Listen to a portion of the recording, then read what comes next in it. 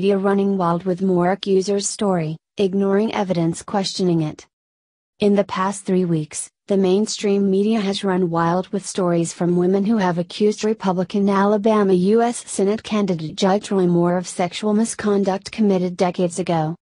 However, many outlets have failed to acknowledge that not only has Moore vehemently denied the allegations made against him, but one of his accusers may have a hidden motive to levy attacks against the former judge. Several media outlets have been refusing to report that Tina Johnson, an Alabama woman who claimed Moore groped her in his office decades ago, has a history with Moore. Breitbart reported Sunday that Moore represented Johnson's mother, Mary Catherine Cofield, in a custody court battle in 1991 for Johnson's son, Daniel Sitz, who was 12 years old at the time. Johnson was a teenage mother. The case was reportedly very nasty, where Cofield described Johnson as being an unfit and unstable parent. Johnson was even accused of taking Daniel from his elementary school against his will. Moore prevailed in court, and Cofield was awarded custody of Daniel in the case. As noted by Breitbart's investigation, the court documents filed by Moore refer to Johnson as Tina Sitz, her married name at the time of the custody battle. That is just one reason why Johnson may have a personal vendetta against Moore.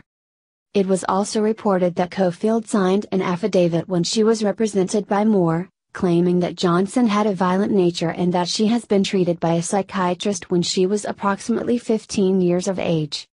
The affidavit signed by Cofield also claimed that in 1991 Johnson took Daniel from his school forcefully and without Cofield's permission.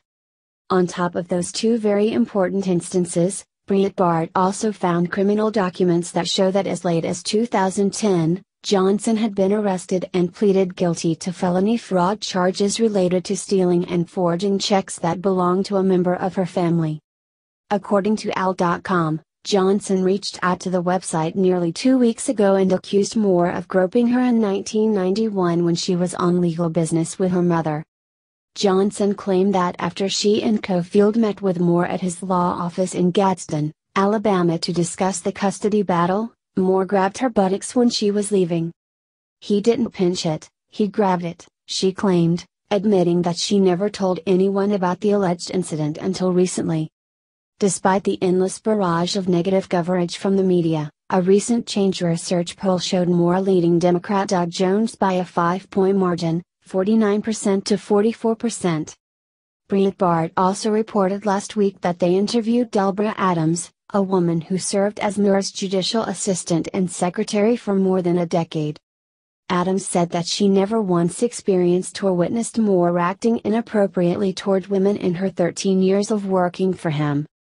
While allegations of sexual misconduct are very serious, it does raise legitimate questions about why the media has largely refused to report on Johnson's troubled past and how Moore representing her mother in a nasty custody battle might be fueling her allegations.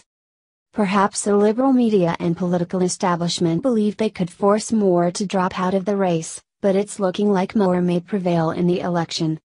It's highly suspicious that Johnson's past has not been reported by the media, but maybe that was part of their plan the entire time.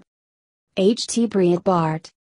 Please like and share this story if you agree that the media has refused to report all of the facts surrounding Tina Johnson's allegations against Roy Moore.